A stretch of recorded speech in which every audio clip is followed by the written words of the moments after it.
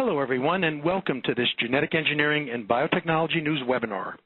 It's entitled, Analyzing the Cancer Transcriptome, Illuminating the Dysfunctional Cancer Genome. RNA-seq relies on deep sequencing methodologies to carry out transcriptome profiling. The technique has been designed for more accurate measurements of transcript levels, while also providing scientists with the ability to detect gene fusions, to better understand the expression of a particular gene's alleles, and to more precisely detect post-transcriptional mutations. RNA-seq can also provide much in-depth information on the cancer transcriptome, and that's going to be the focus of today's webinar. Our panel has a vast amount of experience using RNA-seq, so let's meet them. Dr. Abizar Lakdawala is the Marketing Manager for New Sequencing Technologies at Illumina. Dr. Lakdawala is going to discuss sequencing the transcriptome of single circulating tumor cells. Dr. Aubrey Thompson, Professor of Cancer Biology at the Mayo Clinic Comprehensive Cancer Center, will explore the use of next-generation sequencing technology to model the transcriptome landscape of breast cancer. And Dr. Jeffrey Rana, Professor in the Department of Medical Genetics and Microbiology at the University of Toronto, is going to talk about analyzing the bladder cancer transcriptome by RNA-seq. I'm John Sterling, Editor-in-Chief of GEN, and I'm going to serve as the moderator. Please feel free to enlarge the slide images or download the complete presentation. At any time during the webinar, you can send in a question for our panelists. Type your question into the Ask a Question box on the lower left of your console and then hit Submit. The panel will try to answer as many as possible during the Q&A segment that takes place after all the presentations have been made. So, if everyone's ready, let's get going. Dr. Abizar Lakdawala will be our lead presenter. Abizar, the floor is yours. Thank you, John. So today I'm going to talk about a pretty exciting topic. This is sequencing single cells, and specifically I'm going to focus on sequencing circulating tumor cells, and this is sequencing the RNA component of a single cell, which provides us an amazingly granular amount of information at single cell resolution. So in the next slide, I'm just quickly summarizing the main topics that I'm going to speak to.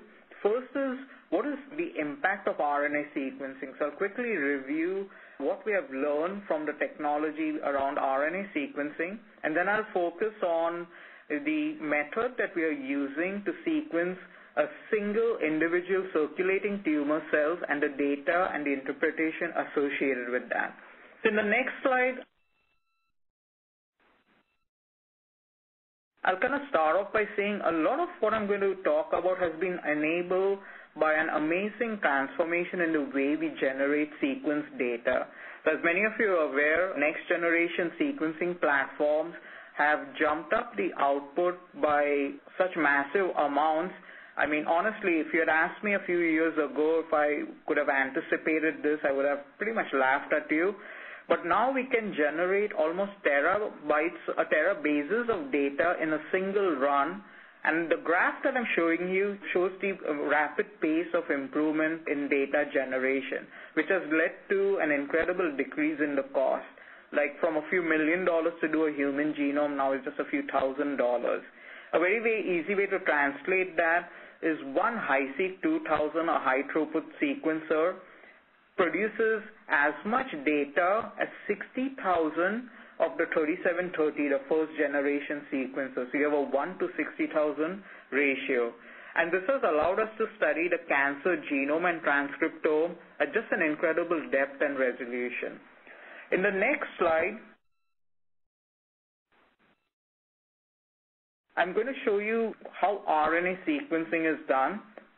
So first is, RNA sequencing opens a window into the functional cancer genome at a resolution that most people would not have even imagined.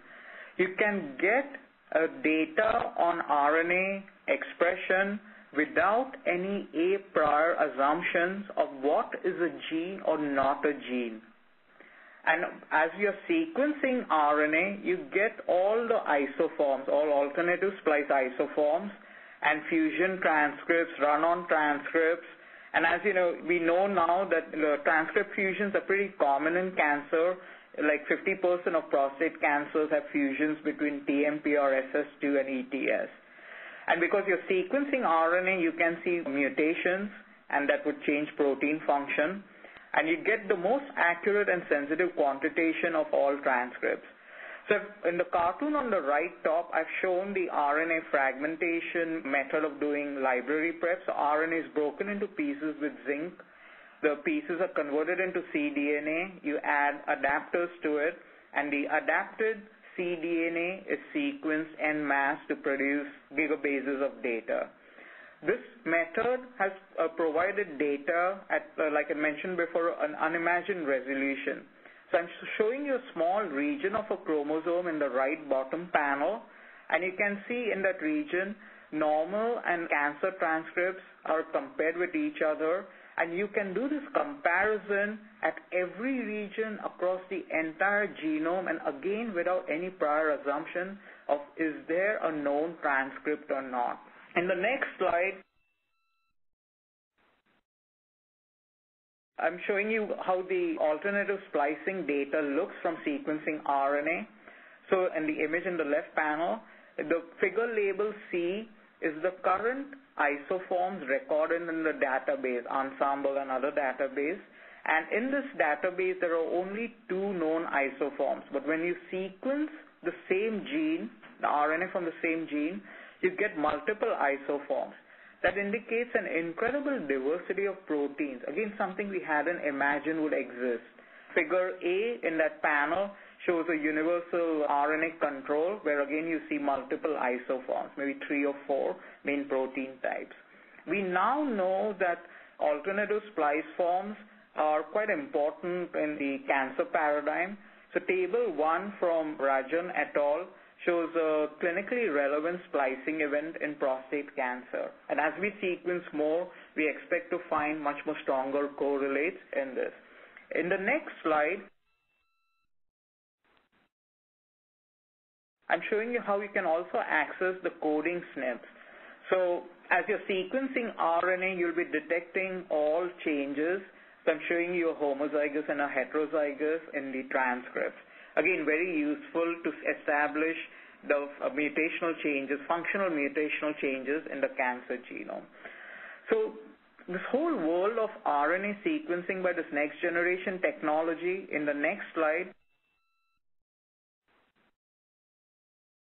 reflects our total change in the way we understand what the transcriptome is like.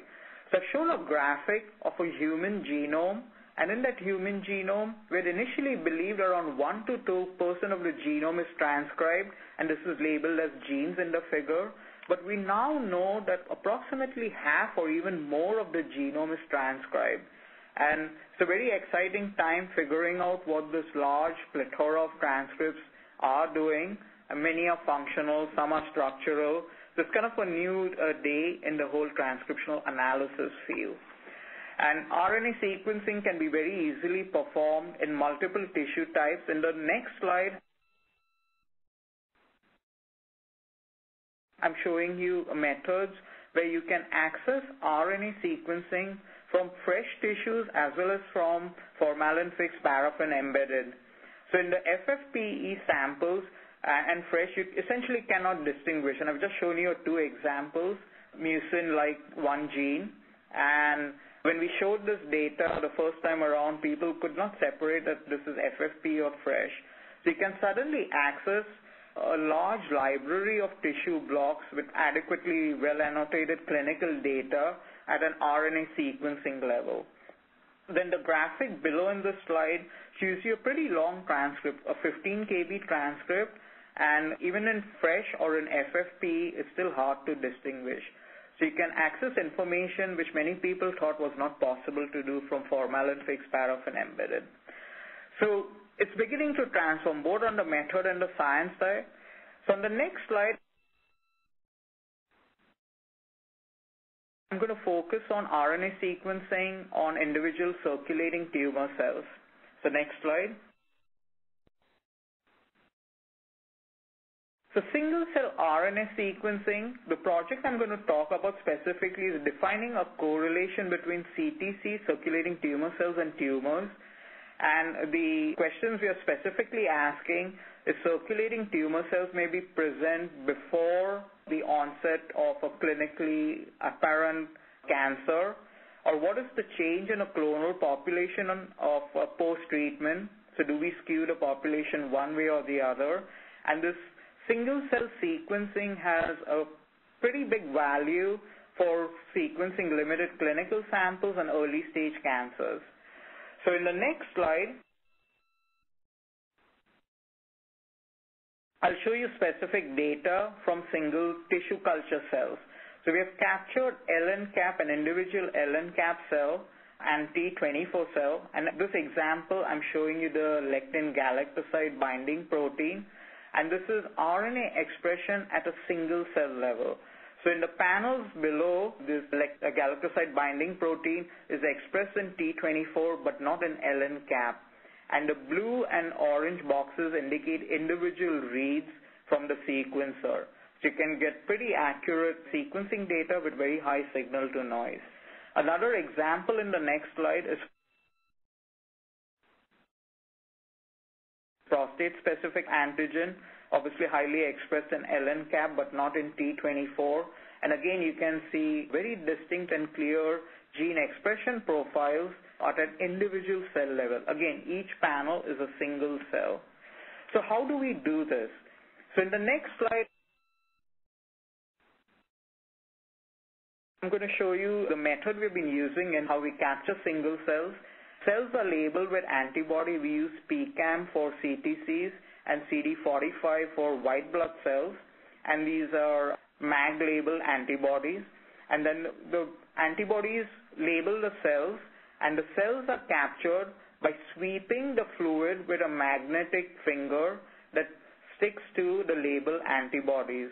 And the device on the right is what we use in-house to just sweep through a culture or a blood sample to capture the immunolabeled antibodies. And the graph and the two pictures on the bottom shows you a live cancer cell captured by this process and a live leukocyte. I'm stressing live because this process delivers cells which are culturable and fully viable. In the next slide,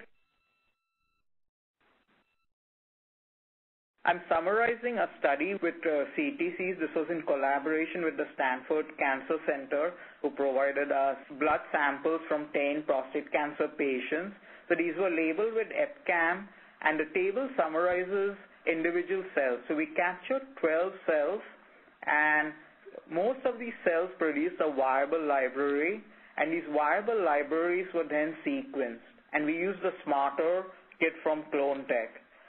So the single-cell cDNA synthesis method from SMART is shown in the next slide. It's a pretty simple process. So single cells are placed in the lysis in the first buffer. Then cDNA synthesis is performed post-lysis. Lysis is just done by heating the cells. And once the cDNA is extended, a non-template specific base sequence is added at the end of the cDNA. This non-template specific sequence is then hybridized to oligo called the SMARTer oligo, which allows us to copy the second strand, and this produces very high specificity and sensitivity. So by using this kit, we can actually detect a single cell. And I'm showing you results from the CTCs we captured before in the table. So in the next slide,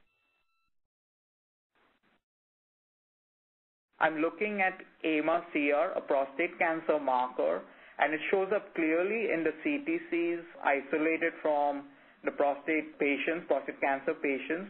The white blood cell does not show any expression, and CTC G6 did not show any expression. So in the next slide, another example of CD24, again a prostate cancer specific marker, again shows that most of the CTCs are positive for CD24, but CTC G6 is not, and obviously WB cells are not. And in the next slide,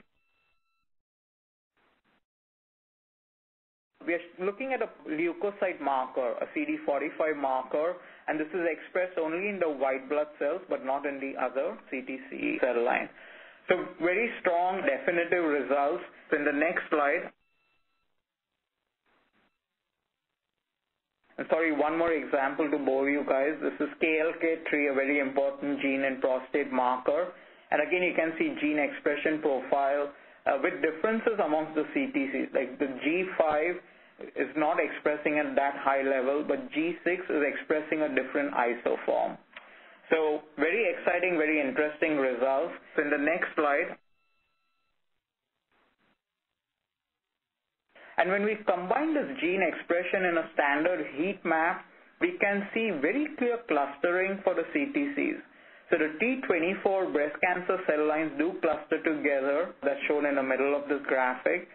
5 out of the 7 CTCs show a distinct clustering pattern. The one on the right in this panel shows a different expression profile, and the white blood cells on the extreme right shows a different expression profile. The ones marked with the orangish arrows show not really a CTC but a stem cell gene expression profile. So again, something pretty interesting about cancer stem cells here. So in the next slide. So as you guys know, I can go on and on at the value of single-cell sequencing, but I'd like to conclude here that we now know that RNA-seq is an extremely valuable method to understand the cancer genome, because you can basically delineate the functional aspects of a cancer genome by sequencing the transcriptome. And single-cell RNA sequencing is an effective method at producing a molecular phenotype. We can now very robustly and easily determine the gene expression profile by RNA sequencing on single CTCs, and of course detect mutational changes and isoform changes that happen in the CTC population. This technique is obviously not limited to cancer CTCs, but it also can be very applicable. So for example, there are a few exciting projects in the pipeline. One is producing a 3D transcriptome map of a brain at millimeter resolution. So the gene expression profile of brain tissue at millimeter block resolution would help us determine the functional aspects of a brain. Then, of course, embryogenesis and isolation and sequencing of fetal cells, other aspects. So I'm going to end here, and I'll pass it on to you, John. Thanks. And thank you, Abizar, for your discussion on RNA sequencing and its specific application to the study of circulating tumor cells. That was a very detailed presentation, and there were lots and lots of fascinating information presented, so thank you very much. If you are just now joining our webinar, a hearty welcome. As I mentioned earlier, we will be conducting a Q&A segment following the panelists' presentations.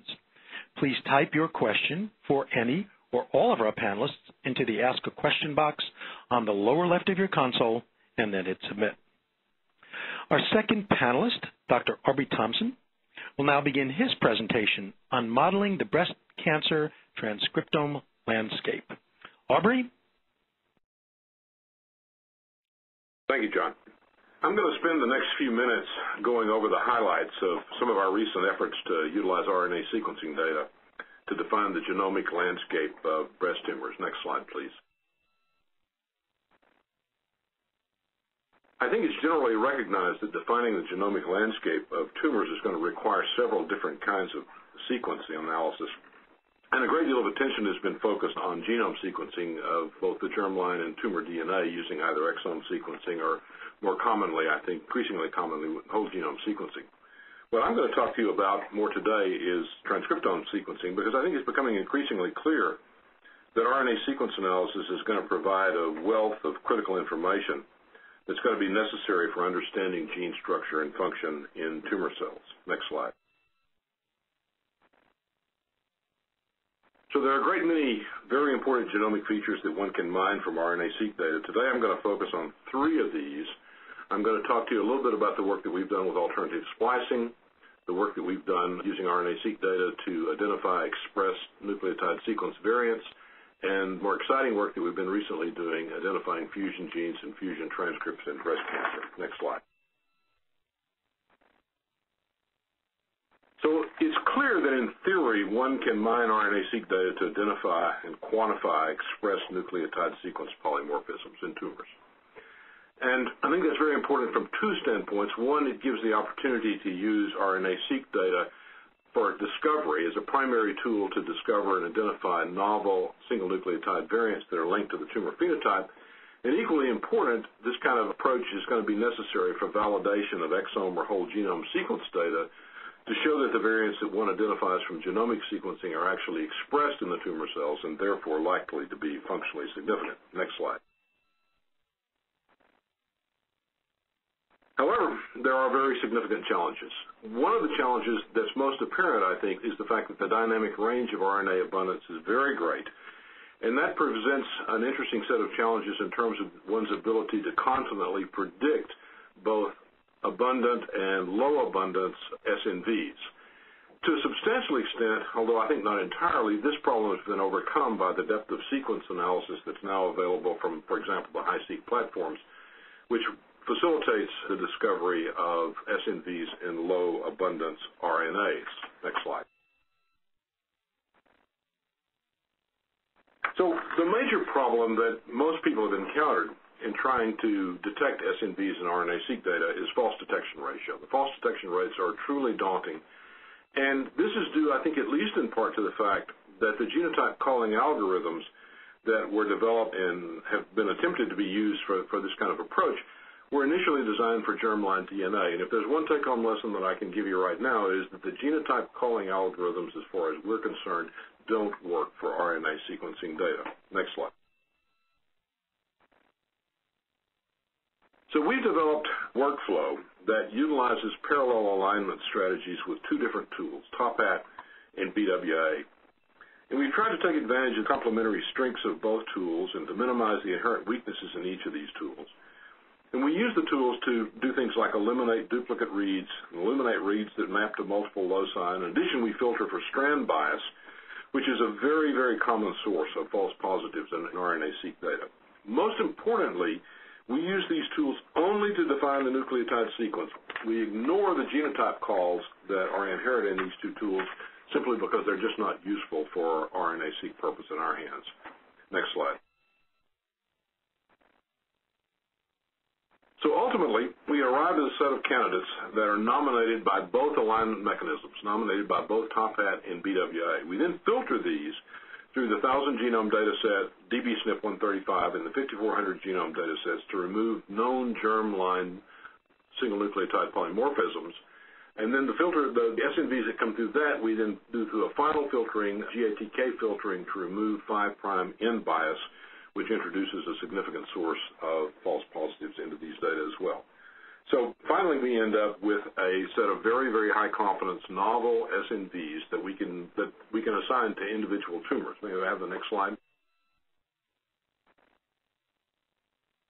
So I'm going to give you one example of that. This is a primary HER2 tumor that we have sequenced and run through our SNV detection pipeline to identify 80 novel SNVs that are unique to HER2 tumors. So I need to emphasize that the SNVs that we're working with here are not expressed in ER-positive tumors, they're not expressed in triple-negative tumors, and they're not expressed in benign breast tumor samples that we've analyzed to date. So these are HER2 unique single nucleotide variants.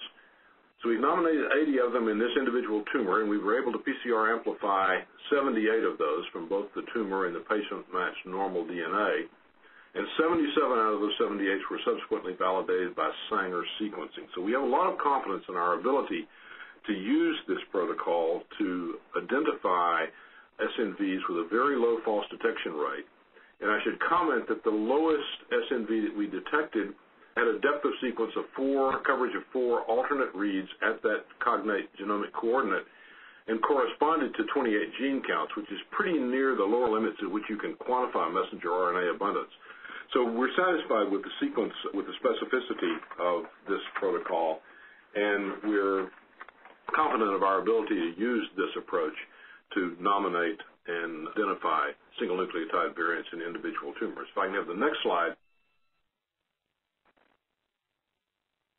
I'm going to show you a couple of examples. This is MRPL3. As you can see from the top panel, the SNV that we detected was not detected in the patient-matched normal tissue, but was clearly heterozygous in the tumor itself. And this is an example of one of the more common types, one of the more common observations that we make with these SNVs. But if I can have the next slide. We also see a lot of SNVs in which we can't detect, which are not detected in the normal DNA. But when you look at the tumor DNA, these things are clearly less than heterozygous. So this, we think, represents an SNV that's expressed in a minor subpopulation of tumor cells. Here, an SNV in the very important chromatin remodeling transcription factor FOXA1. Next slide. So using appropriate filters, we've been able to reduce our false detection rates to what we think is a manageable level. And by filtering against our germline databases, the majority of the SNVs that we've been able to detect from our RNA-seq data ultimately proved to be somatic mutations. Next slide. So I'm going to change gears a little bit and talk about some of the work that we've done looking at splice variants. Now, analysis of splice variants is every bit as challenging as analysis of SNVs, and we simply have not invested as much time and effort in splice variant analysis as we have for SNVs. If I can have the next slide. However, we've collaborated with an individual by the name of David Rossell at Barcelona to use a program that he's developed called CASPR. CASPR quantitates known ref-seq splice variants. So you get a limited amount of information from this. You can't detect novel splice variants, and that's a bit of a problem. But the virtue of CASPR is that it actually works, and we've been able to use it to detect alternative splicing patterns in tumor and breast cancer subtypes. If I could have the next slide. Shown here are two genes that are alternatively spliced uniquely in HER2 tumors, shown in the red box. They're not alternatively spliced in either triple negative or ER positive or in samples from benign breast disease biopsies. So these are simply examples of two genes that are alternatively spliced in the HER2 breast tumor subtypes. If I can have the next slide. So we can identify genes that are differentially expressed, the individual tumor subtypes. In this case, we're talking about genes that are individually expressed in HER2 tumors compared to either benign breast disease, ER positive, or triple negative tumors.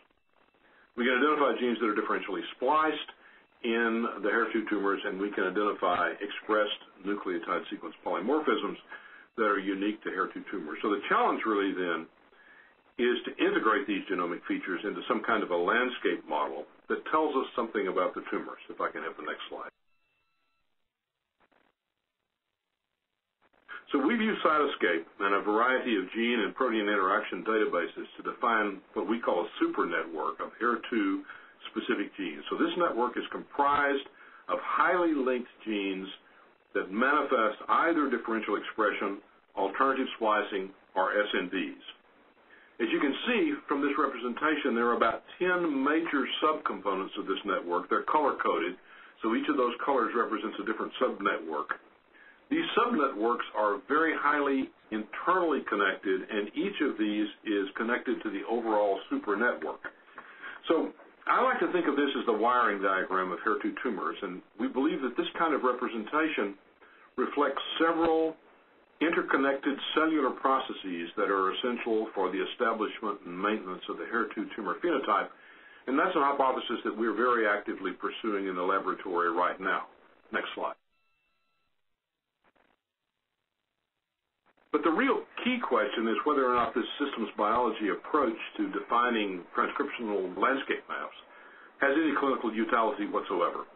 So as an initial attempt to address that question, we've resorted to a genomic database that we've recently derived from 1,282 patients who received trastuzumab as adjuvant therapy for HER2 breast cancer. So we have clinical outcomes data for all of these patients, and this enables us to interrogate the data set with our wiring diagram model that I showed you just a minute ago And by doing so, we've actually been able to identify a large cohort of genes that have some very interesting properties. These genes appear to be regulated by HER2 signaling, and they appear to convey sensitivity to taxanes.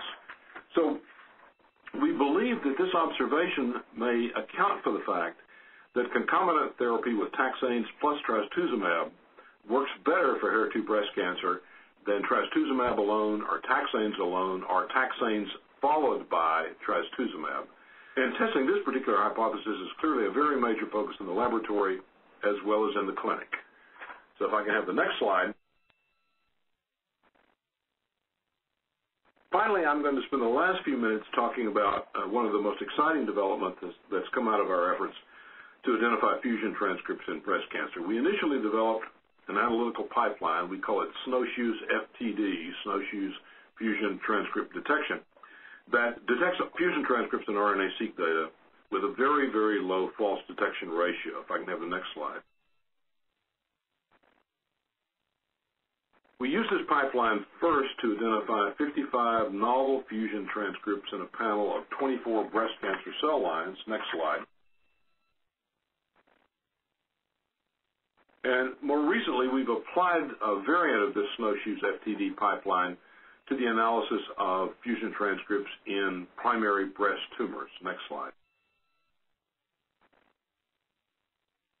So we completed the sequence of 24 primary breast tumors, 8 each of the major clinical subtypes, ER-positive, HER2, and triple-negative breast cancers, plus 8 samples from patients with benign breast disease.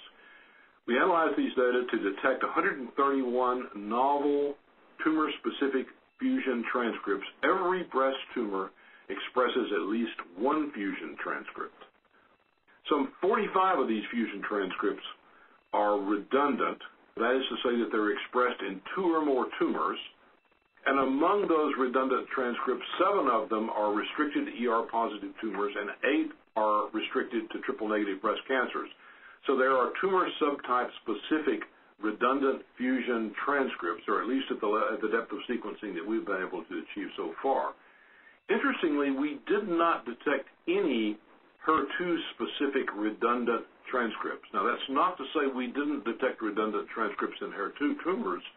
We did, but the redundant transcripts that we detected in the HER2 tumors were also detected in either ER+ or triple-negative tumors.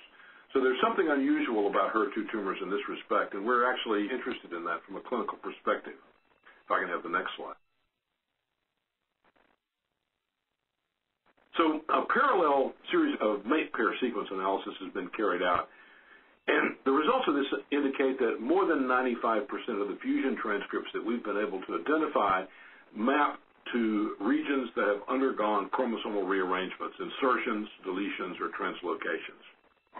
We've detected several major clusters of rearranged genes in our breast tumors, including one that is specific for HER2 tumors, and that's shown by the blue arrow on chromosome 1 in this particular slide. There's one cluster of rearrangements that's specific for ER+ tumors. That's shown by the green arrow on chromosome 11 in this slide. And we detected 3 clusters of rearrangements that are specific for triple-negative tumors, as shown by the red arrows on chromosomes 8, 12, and 17. Next slide. So we're very excited about the potential clinical role of what appears to be a new class of breast cancer mutations that's really not been investigated or exploited in breast cancer. Now, there's some obvious questions that arise from these studies, the most obvious of which, of course, is what are the functions of these things? Are the driver mutations, for example, in breast cancer? We're also very interested in the fact that these fusion transcripts are tumor-specific, so they represent, in a sense, ideal biomarkers for either tumor stratification within the intrinsic subtypes or perhaps for prediction of therapeutic response. And then finally, the most important question, really the holy grail of all of this, is are any of these druggable targets? So our genomic studies and those that everyone else is carrying out in breast cancer really is aimed towards identifying new therapeutic targets that we can exploit for management of breast cancer patients. And I hope that in the past few minutes I've been able to convince you that the information that one can derive from total RNA sequencing analysis is going to be very powerful in this endeavor. And then the final slide, to give my thanks to my collaborators, Edith Perez, Jan Osman, Ronnie Kalari, and Brian Nacella, without whom these experiments would have not been possible. The breast cancer translational genomics team, that's a very large team that's worked on this project, and most particularly to express my thanks for the patients without whose participation these studies simply would not have been possible. So thank you for your attention, and John, I'll return control to you. Aubrey, thank you for demonstrating on how to gain those critical insights on the genomic landscape of breast tumors and how to identify potential biomarkers and therapeutic targets. I'm really certain that a number of our audience members are going to have questions for you during our Q&A session on this extremely important topic, so thank you. Before we proceed, let me remind everyone of our Q&A segment that comes right after the panelists made their presentations.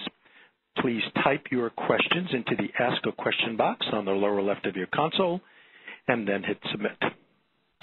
So continuing on our theme of RNA-seq, our third panelist, Dr. Jeffrey Renna, is ready to talk about analyzing the bladder cancer transcriptome by RNA-seq. Jeffrey? Thanks, John. Today I'm going to talk to you about our work in using RNA-seq to analyze bladder cancer transcriptome with the goal of understanding how changes in the total RNA transcriptome affect protein networks. So this story starts off actually not with proteins, but with understanding how networks of interactions, such as those between proteins in a cell, are organized in topological fashion. In the next slide, so these are typically displayed as network graphs, and I'm showing you here on the first slide of the presentation one such network graph, which is not between proteins, but is actually between scientists at a department at a university. And what you can see from this arrangement of how people interact, this is a social network, is that different people in different areas of science, such as those in mathematical ecology, highlighted with green, rarely interact, as denoted by the thin lines, with people studying the structure of RNA, which are those highlighted as yellow. So this kind of view of a network graph gives us an overall topology of how things are interacting. And so what's obvious from when we look at network graphs like this is that not all the components of the graph are interacting with each other at the same time and place. So just like social networks, in the next slide,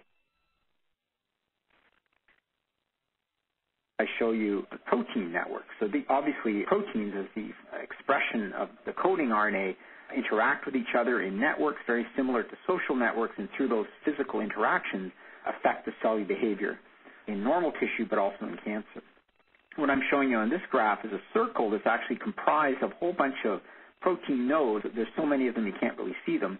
And what's happening is that we're showing each protein, and if it's interacting with a partner protein, it's connected by a line. And this gives a kind of spirograph-like image. And what we can see from this kind of visualization is that we can now color the line depending on whether proteins are interacting with each other in a coordinated fashion. And that's displayed by the average Pearson PCC, or Pearson correlation coefficient. So green lines, or edges as they're called in network graph theory, green lines show very good coordinated expression, whereas orange to red lines show poor coordinated expression. And when you visualize the human protein network this way and overlay it with expression from analysis of tissue, as is done here, you can see that some proteins that are the blue proteins shown here show very good correlation of co-expression. That is, they show good coordination of expression, whereas a bunch of other types of proteins, like the red ones, show poor or little coordinated expression. So with this organization of the genome, as presented in our paper published in Nature Biotech in 2009, we started to wonder whether there might be changes that are associated with disease, in particular cancer. And so in the next slide, I'm just showing you basically the outcome of those studies, which is where we looked at this kind of modularity of protein networks. So on the top left network, you see a bunch of little nodes. Some of them are connected by green lines, and this indicates that those proteins are interacting with each other, and that when you look at the expression of those proteins, their interactions are well coordinated. You can see that there's two such clusters in the good prognosis example that I'm showing you. This is just schematic, and you can see that those two well-coordinated clusters are connected by proteins that are not as well coordinated as the left and right clusters. So what we were able to do is compare good prognosis cancer, in that case breast cancer, with poor prognosis, and we could show that in fact there were these changes in the organization of the protein network that were conferred by alterations in the gene expression profiles. And so just to give you a schematic representation, this is sort of reflected in the bottom right, the poor prognosis cases, where we can see that some of these protein networks were typically well coordinated are now disorganized. And so by applying this across the entire protein network using genome-wide gene expression arrays, we're able to identify modularity networks that were disrupted in cancer and associated with poor progression. So this is an interesting application of gene expression interactions with proteomics, but to apply this to the clinic is a considerable challenge. And so in the next slide,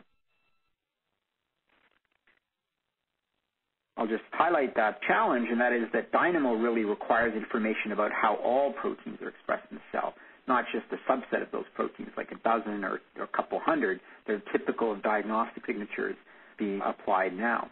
And so really at the time, there was really no technology that existed in a clinically feasible format in which we could assess this in a clinically relevant setting. So in the next slide, I've summarized the challenges. We needed to develop and apply a technology that allows us to collect information about how all genes are expressed, and it needed to be in a typical clinical specimen, meaning formalin-fixed, paraffin-embedded. But of course, FFP shreds the RNA molecules, and the amount that can be recovered from FFP biopsies is very small. And again, the RNA represents total RNA. So all of these seemed at the time to be insurmountable obstacles.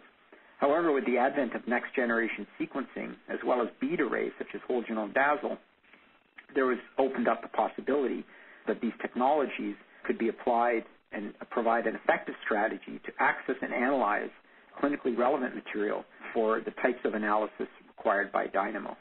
In the next slide, so in comparing a microarray, we compare RNA-seq versus microarray. Microarray, of course, is lower cost and faster. However, RNA-seq gives normally more information from the tumor. So RNA-seq is much more sensitive, requires much less RNA for analysis, covers the entire transcriptome, and it also gives us important sequence information associated with the tumor. So from the RNA-seq data, we can assess gene expression.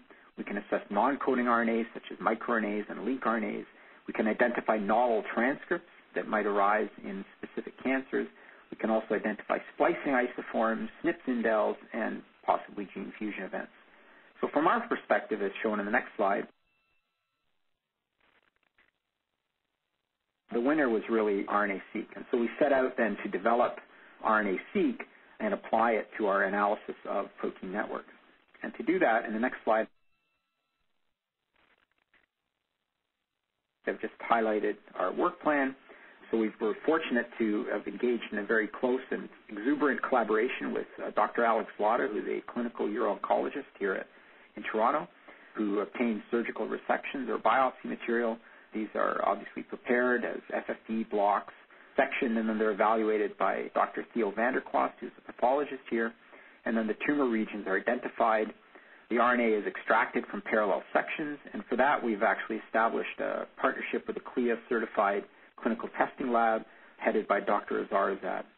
This RNA is then subjected to RNA-seq analysis using DSN protocols. Since it's total RNA, we need to remove most of the ribosomal RNA, and that's done either by Illumina or currently in-house. And then finally, we're faced with, of course, an avalanche of data from these studies, and that we've developed a data analytical pipeline in collaboration with Dr. Ben Blenkow, who's here at the University of Toronto. So Alex is particularly interested in bladder cancer. We think that actually bladder cancer is an important test example to apply this workflow. And so in the next slide, I'll show you why. Because bladder cancer, although relatively understudied as a cancer, is actually the fourth leading cause of cancer in men, approximately 5,000 new cases per year. And in fact, bladder cancer, unlike other cancers such as lung or colorectal, which undergo a very aggressive short-term treatment, many bladder cancers require long-term follow-up, active surveillance of patients, and because many of the indolent bladder cancers can recur at some frequency. So this is a very expensive disease, and it requires constant intrusive monitoring. So developing any kind of useful tool that could guide in the treatment and management of this disease could make a significant impact on the patient's quality of life.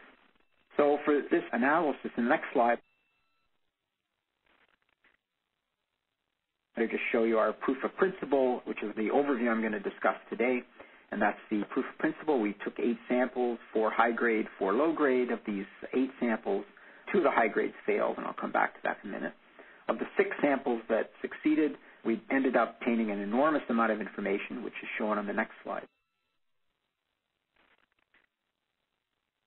So all of the samples yielded about 50 gigabases of information. That's about 15 times the size of the human genome. We got well over 500 million reads for each of the samples, and read depth is very important in obtaining good quality data at the end. And finally, a large percentage of the reads were effectively mapped to the genome, and we obtained a very small percentage of ribosomal RNA contamination. And so just before I jump into analyzing the RNA-seq data, I'll just do a little diversion to discuss why we think some of the high grades tend to fail. And the next slide is showing 2 sections of some of the tumors that we analyzed. On the left, you can see a relatively healthy tissue where there's lots of viable tissue in the region that was sectioned.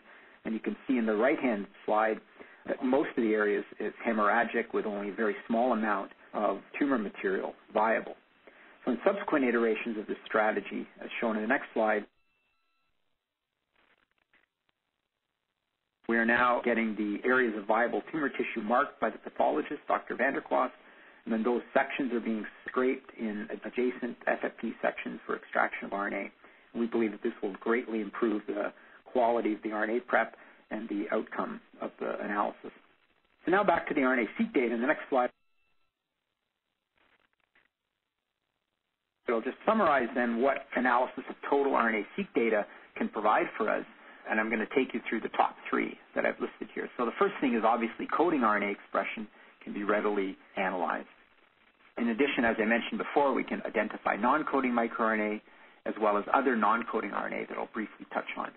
In work that's ongoing, we can also identify novel transcripts as well as alternative splicing events that are associated with disease progression, and as well as gene fusions and possibly mutational analysis, although I must say that this needs to be taken with a grain of salt, since FFP can definitely lead to mutations in RNA associated with the tumor. In any case, I'll just take you through the first 3, just give you a kind of overview of the type of data that we've obtained from this proof of principle study. And just it's informative just to look in the first case of how the data looks once it's been analyzed. The next slide. So this is analysis of coding genes, and these are 2 adjacent genes on chromosome 7. You can see the gene on the left. If you look at the bottom of the slide, there's a blue bar, and that indicates the gene, and the thick blue bars indicate the exon. And this gene actually happens to be going from the left to the right. And then if you look further to the right, down the chromosome, you can see that there's a second gene there that's actually pointing from the right to the left, and it's got 3 major exons that you can see. And if you now look in the grayish area, you can see that there's a kind of waterfall-shaped data that's reflecting the mapping of individual reads to the genome. And the frequency of those reads can be seen in the kind of histogram that lies above the waterfall. And what you can see is on the left-hand gene, there's really no difference in the frequency of reads obtained depending on the disease type. However, on the right-hand side, we can see that the 4 low-grade tumors, which are at the bottom, display robust transcript reads to the gene, whereas above it, in the high grades, there's virtually no reads detected for this gene. So this indicates that 2 adjacent genes can display very different patterns of expression, so associated with disease severity. If we now look at this graph, it also provides us another informative insight into the power of RNA-seq data, and that is the dynamic range, which we found for a number of genes to be quite enormous. And that's just displayed on the next slide. So that gene I showed you on the right is actually sonic hedgehog, and that's shown on the graph here. And you can see that in the low-grade tumors, we're detecting anywhere from 5,000 upwards of 30,000 reads for the whole gene, whereas in the high-grade tumors, we obtained at the most 200 reads. So this represents dynamic ranges in the 10 to 50-fold range.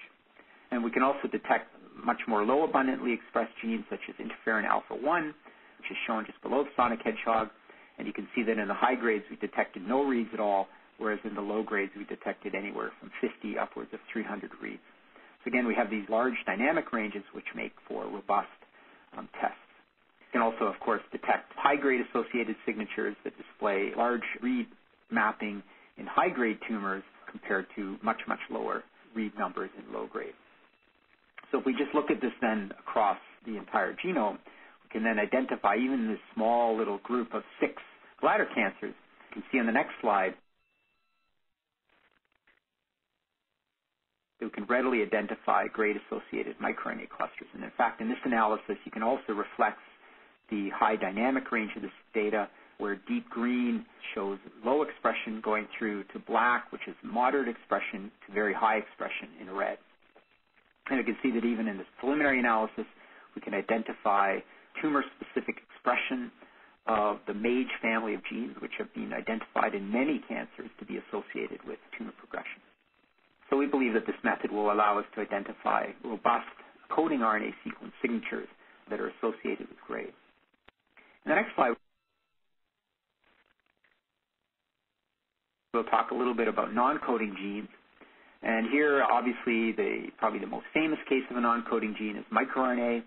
And here we can see again that we're readily detecting microRNA clusters that are grade associated in this case. And again, the intensity of the color, you can clearly see that the dynamic range of these reads is quite large, providing for a robust detection platform. In the next slide, and another class of non-coding genes that we've started to get interested in based on these data is these long intergenic non-coding RNA. And again, here is an example of some link RNAs associated with bladder cancer grade. And again, the dynamic range for the link RNAs associated with grade is even larger than for coding RNAs. And this is actually consistent with what's been seen for link RNAs in tissue arrays, where the dynamic range between tissues is much higher than what's typically observed for coding RNA. So with that, I just wanted to give you an overview of the kinds of data that are arising from the application of RNA-seq to a clinically relevant setting. And I just wanted to go to the next slide to tell you that this is just a fraction of the results that we believe will arise from these types of studies. Still to come are analysis of alternative splicing, gene transfusions, mutational analysis, albeit with the caveats that I previously mentioned. And ultimately, we need to expand this to a fuller cohort and integrate it with the protein network information that I described at the beginning of the talk. In the next slide, I'm just summarizing then that we believe we can develop the transcriptome as a clinical tool by combining the expertise of our clinical collaborators, Drs. Lada and Vanderklost, with a CLIA-certified clinical testing lab headed by Dr. Azarzad. This is coupled to a deep sequencing RNA-seq analysis, and then ultimately defining the RNAome of bladder cancer and integrating with network signatures. And so the future is to really take these, particularly the coding RNAs, and in the next slide, take all coding RNAs indicated schematically on the right-hand side, integrate it with the protein network that I showed you before, and then identify how changes in gene expression are affecting the topological structure of these protein networks. And from there, we should be able to identify network-based diagnostics and prognostics that should aid in the management of bladder cancer disease. With that, I'll just finish by thanking my collaborators in the next slide.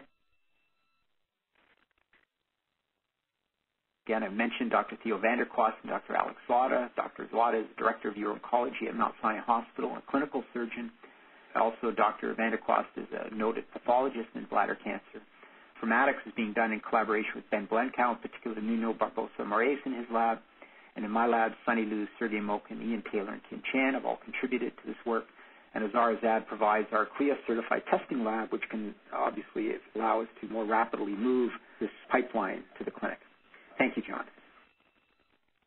And thank you, Jeffrey. I want to extend my appreciation to you and to the entire panel for your excellent presentations. At this point, please allow me a little literary license. I'm going to refer to the new baseball season that just began. Why am I doing that? Looks like you all hit home runs with our audience as we received a number of great questions from them. So let's get started with our Q&A segment. And Abizar, the first question is for you. Prostate cancer and white blood cells have established surface markers. What about cell types for which we have not yet identified unique surface markers to reflect heterogeneity in the cell population?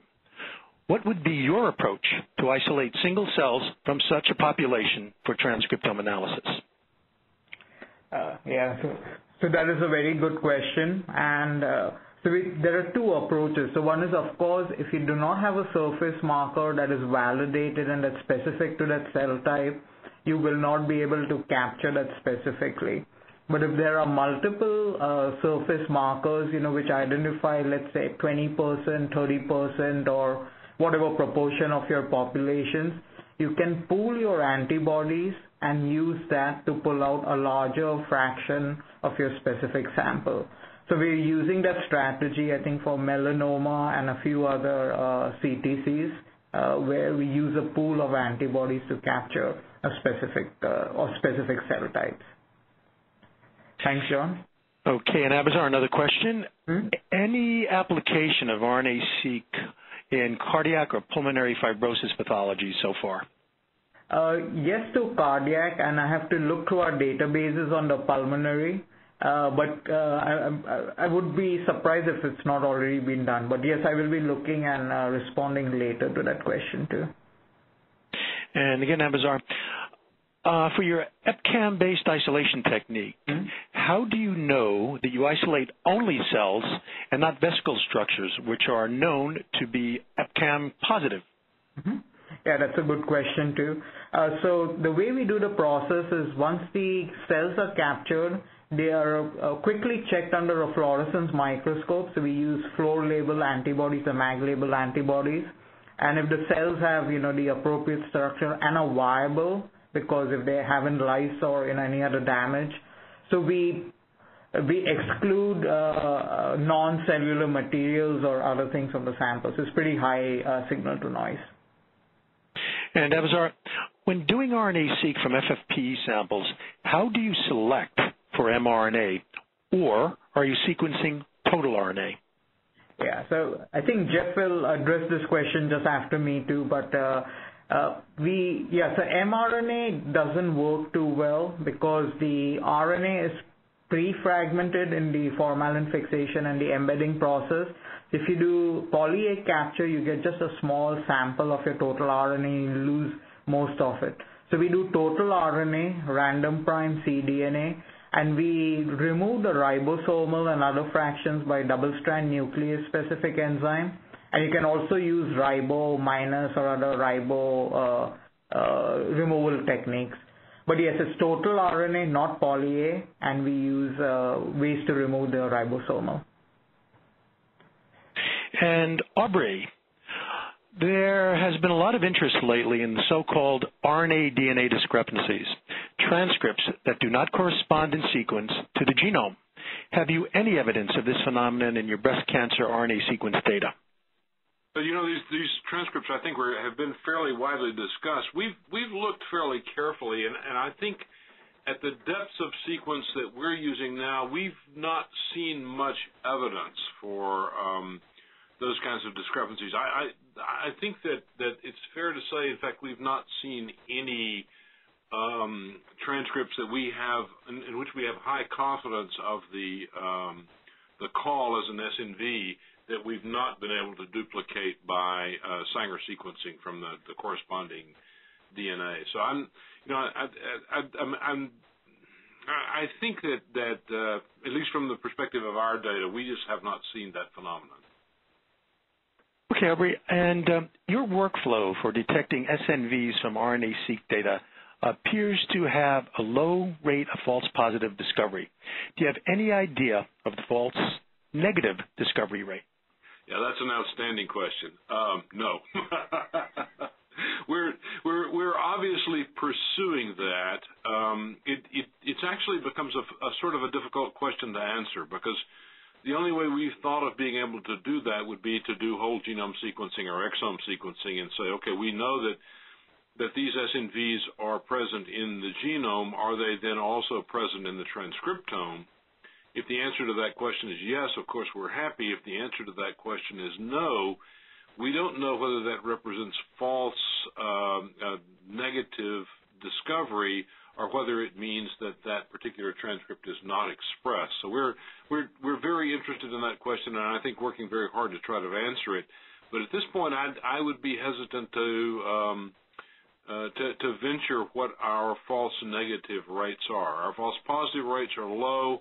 Our false negative rates, I think, are not. We don't really have a feeling for that right now. I don't know whether, Jeff or any of the other participants have looked at that or not. Well, I have another interesting question here, Aubrey. You mentioned that HER2 breast tumors don't seem to have a redundant fusion transcript. Can you speculate as to why this should be the case? Okay, so initially HER2 tumors have redundant transcripts. They just don't have isotype-specific redundant transcripts. So we've identified a fair number of these transcripts in the HER2 tumors, but they're also expressed in either triple negative or ER-positive tumors. Why then have we not seen a class of redundant transcripts that are unique to HER2 tumors? We really at this point don't know how to answer that question, although my suspicion is that amplification of the ERB2 gene and establishment of signal transduction downstream of what essentially is thermonuclear levels of expression of the HER2 receptor probably reduces the pressure on those cells to generate other kinds of mutations, may reduce the pressure to undergo chromosomal instability, and that may account for the fact that there are in general fewer fusion transcripts in HER2 tumors than there are, for example, in triple negative tumors or ER-positive tumors. Having said that, I think one of the most interesting things that we've come across, there is a subset of HER2 tumors that has a very high level of fusion transcripts, comparable to the triple negatives and the ER positives. And we're interested in the possibility that there may be a subset of HER2 cancers that have a high level of genomic instability, and that there may be some clinical significance that's associated with that high level of genomic instability. And those are concepts that we're obviously very interested in testing in our clinical samples. And Aubrey, do you have any evidence for transsplicing as a mechanism to generate hybrid transcripts? Yeah, so it's a question that comes up all the time. The obvious question when we identify these chimeric RNAs, these fusion transcripts, the obvious question is, what is the mechanisms? The majority of the high confidence fusion transcripts that we've identified, we've been able to map to genomic rearrangements by mate pair sequence analysis. And I would say that in our hands, at least 90% of the high confidence fusion transcripts can be mapped to genomic rearrangement. So they're good markers for genomic rearrangement. So what about the others? What about the ones that we can't map to genomic rearrangements? Well, in some cases, I think those arise as a result of minor subpopulations of cells that have genomic rearrangements that we simply can't tease out from the background of the total cell population at the level of mate pair DNA sequencing.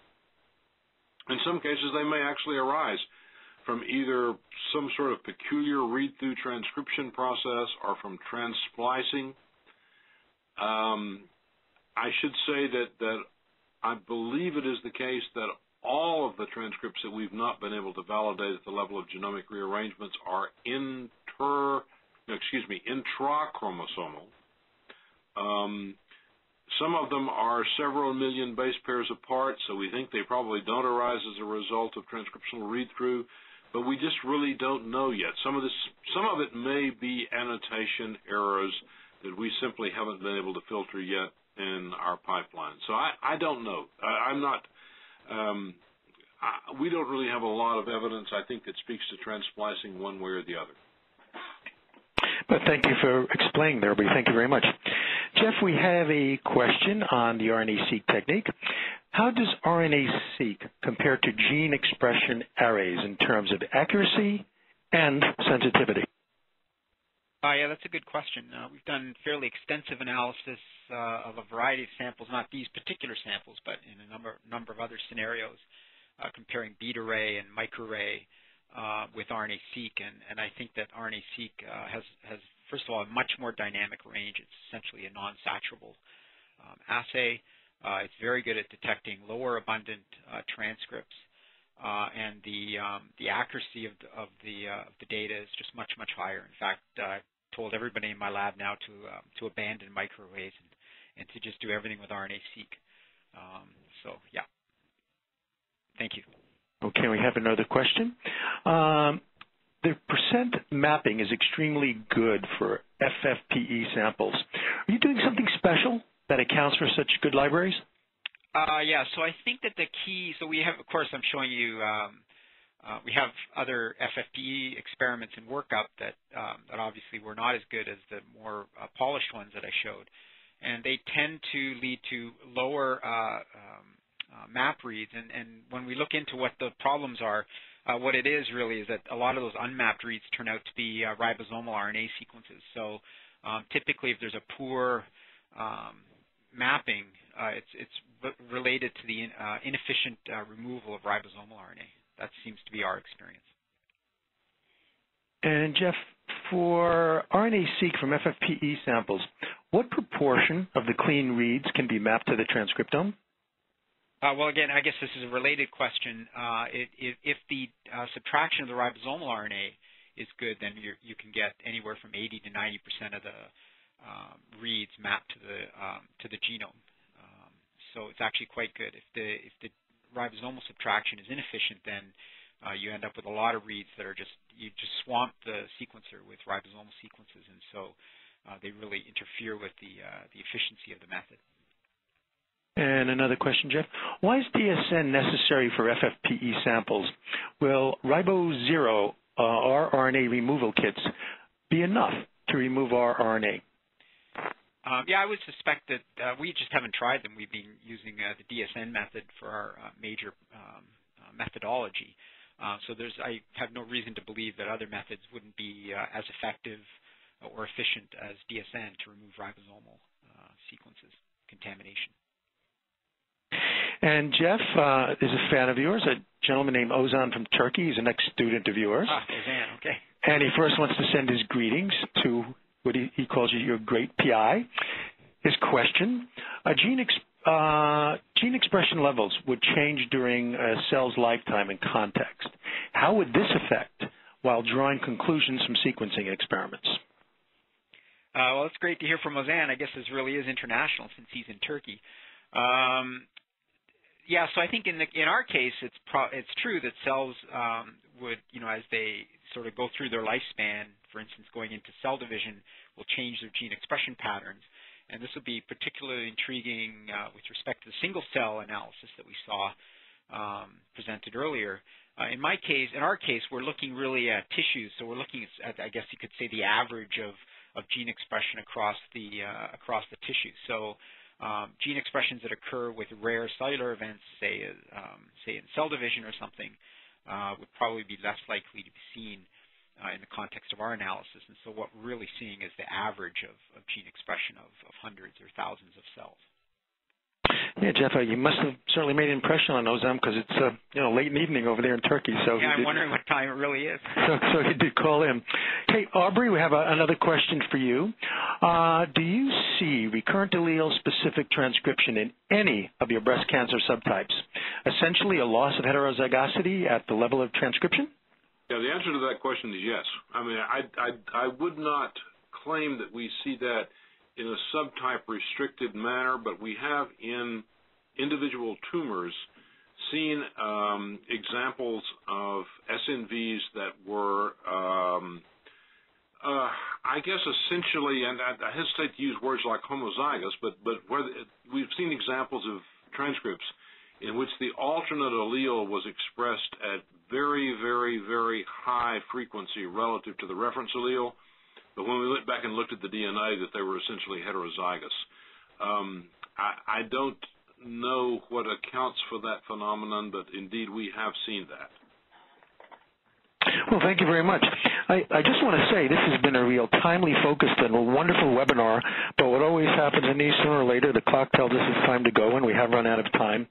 But please note that this webinar will be archived for 6 months on our website, www.GENNews.com. If you missed parts of it, you can watch it again, or you can recommend it to your colleagues and friends.